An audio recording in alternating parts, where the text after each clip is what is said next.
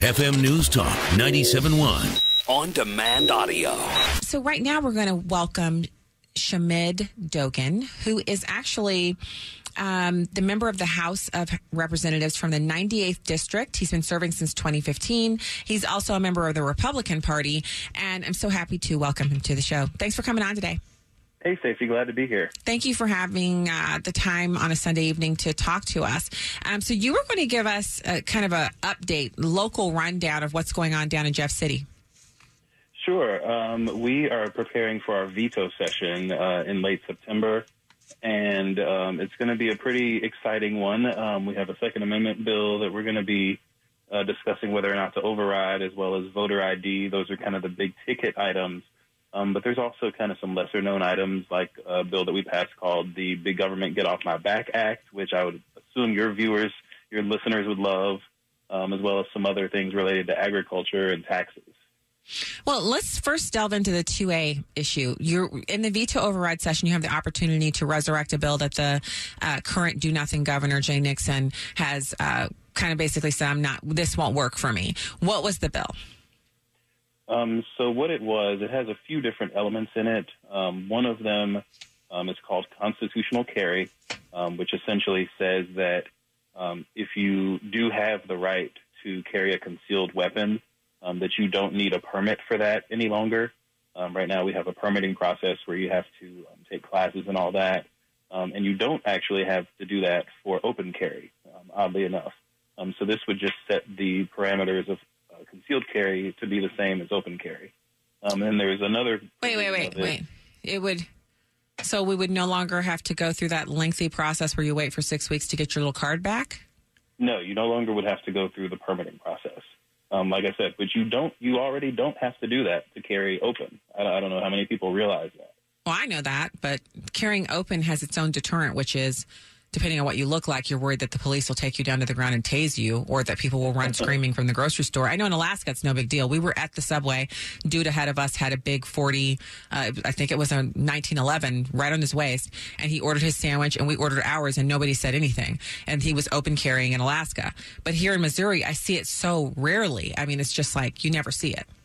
Yeah, especially here in kind of urban or suburban areas. You know, I think moms mostly would be kind of freaked out if you saw somebody open carrying in a Starbucks. Well, you can't open carry in a Starbucks because they have the dumb sign. Well, yeah. But, yeah. Okay, so it's the component of removing the lengthy registration process, which means, like, when you go to get your concealed carry class, let's say you took it Saturday of last week. Mm-hmm. So not yesterday, but Saturday of last week. So it's been 7 days. Well, if you didn't turn it in on Monday of this past week, the Monday that just went by, it's 6 weeks from the day you actually sit there in that office, the St. Louis County Police. It's the sheriff's office right down in Clayton. If you sit there for the however long it takes and get your stuff turned in and get your fingerprints taken, and then they go through the process, it's 6 weeks from then. And you have to pay, of course. This would remove all of that. Right. And there has been a lot of pushback on this law, not just from your kind of typical gun control advocates, but also from sheriff's departments and other law enforcement agencies across the state. The sheriffs are concerned that this would take them out of the process entirely, since they would no longer be able to deny people the right to a permit based on record or based on kind of any other public safety concerns that they have.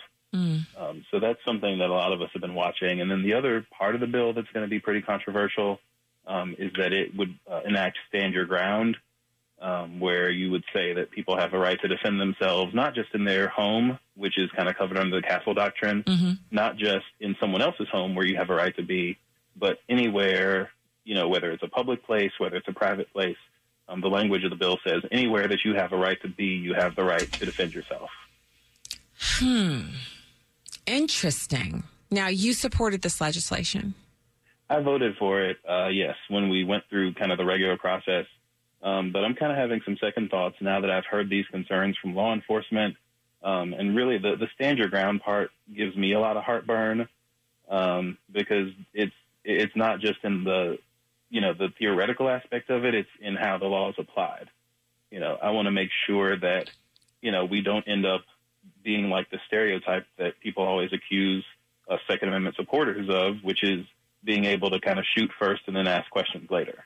So I really need to have those questions resolved. I would like to have them resolved, but I don't know if you listened to the show, but last Sunday night we talked about how gun owners, concealed carry certified gun owners, are actually less likely to commit a crime than police officers. They actually did a statistical study on that, and I'll have to tweet it out again tonight if you want to see the link. It's actually some of the safest people on the planet are people who have concealed carry licenses.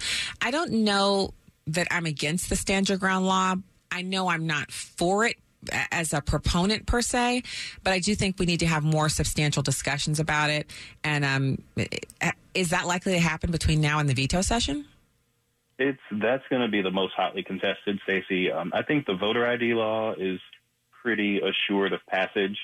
Oh, we're going to get that? I haven't heard many Republicans having second thoughts about that. But this law, because it does have both of those elements, and I think when you combine the stand your ground part with eliminating the training that people have to go through right now to get a concealed carry license, because I think one of the main reasons that people are, responsible gun owners is because they do have to undergo safety training and kind of training on the use of force. And if you no longer have to undergo that training telling you when it's justified to use your weapon and when it's not, then, you get kind of worried that people will go out and, be irresponsible. I have to say, for my part, I don't think that's a good component to this. I'm all for the removal of the 6-week waiting period to get the actual license.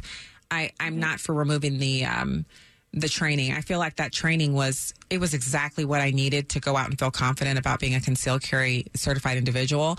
And I don't know if you ever go to Bearing Arms, but the editor of Bearing Arms is adamant about the fact that if all you have under your belt is a CCW training class that was 8 hours on one day, you're not even really ready to carry at that point. You need to go get some crack training, civilian response training and some other things like that under your belt before you feel confident in carrying a concealed weapon. And I agree with it completely. I think you can never be trained enough, but people who have hundreds of hours of training say that the one day class isn't enough. And it's what we have as our standard, so I wouldn't want to see the standard changed, but I would encourage them to say during the class, look, you need more training. This gets you your concealed carry license. You need to be in here at the range, and you also need to have other forms of training in here so you can understand when you're supposed to be using this thing, because, we both know this. It's someone's life that we're talking about. That's right. And there's so much good in this bill that you mentioned, but it's like any other legislation that we do have to deal with. You have to weigh the pros and the cons, and it's not always easy answers, Yeah, I agree. So that's that. You're saying the voter ID is good to go. So yes, I shouldn't be concerned that pansies are going to cause that to flake out. Right, because there's two parts to it. The voter ID provisions that we passed, first of all, they're the most generous in the nation. For these civil rights groups to be talking about voter disenfranchisement when they totally ignored the actual voter disenfranchisement we had in St. Louis County, by the way. But this law doesn't disenfranchise anybody, and it has to be approved by the voters, first and foremost, for this even to take effect. And what they're not realizing is that Missouri is going to be the only state that provides for free IDs for people who don't have them already, but we're also going to provide for free for free birth certificates, as well as any other identity document that you need to get a non-driver's ID, which no other state has right now.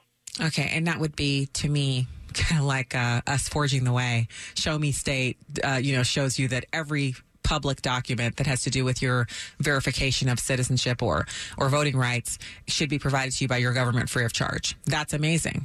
And it removes all of the barriers that have previously been touted by Democrats as reasons why we need to not have voter ID. I love it. Exactly. I think that's fantastic. Okay, so what else? You talked about the 2A, the voter ID, and that's in the override session. Is there any other bill that's going to come up during the override session? Those are going to be the most controversial. There's also some spending items.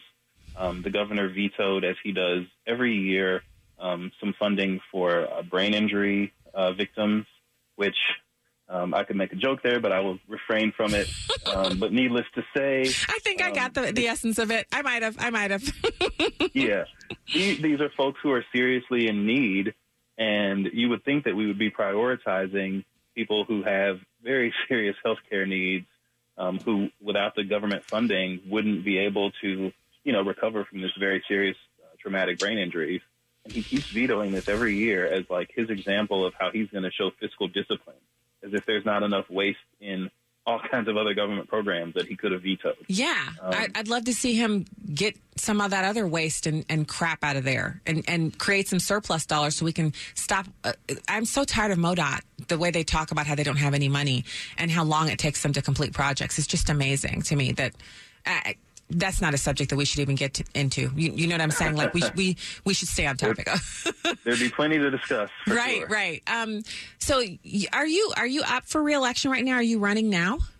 I am. I'm up again in November. I have a Democratic opponent. Okay. And my campaign's going well. I thankfully have a pretty conservative district out in West County.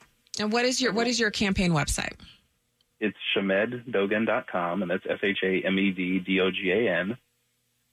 Okay. ShamedDogan.com.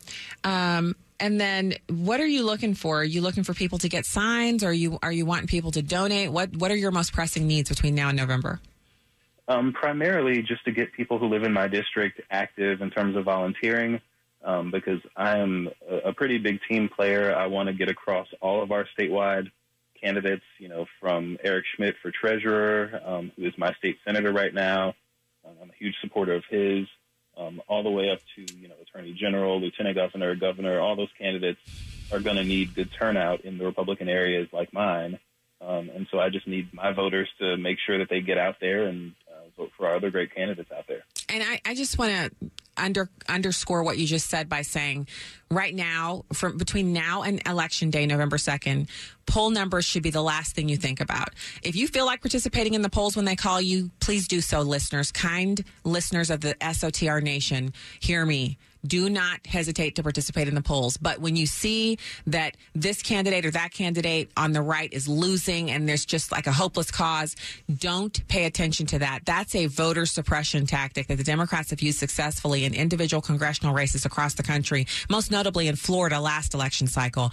They depressed the vote there by, they're estimating 28,000 votes in a district down there by calling the race early. There's more data on that. We're going to go into it on another program where I have more time to discuss. It's research that I've been able to read about how just the act of saying on the air early in the day at 12 o'clock, polls are showing this candidate so far ahead of the other one. A lot of people just say, well, you know what? I could barely make it down there anyway. There's no point in me voting. If he's already lost, there's no point in me voting for my guy. And that's how you end up having your guy lose. So vote for the Republicans down the ticket, especially for Shamed. Make sure to go to the website. And let's see. So the signs, where do we get the signs if we need them? That's a good question. There's about 2 or 3 different sort of nerve centers that the party has. I think that the Missouri Republican Party kind of has their own headquarters.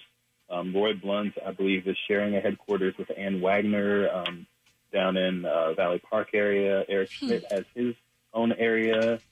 I don't know if anybody's sharing with Eric, but that's kind of one of the issues that we have this year is that it's very decentralized, which can be a good and a bad thing.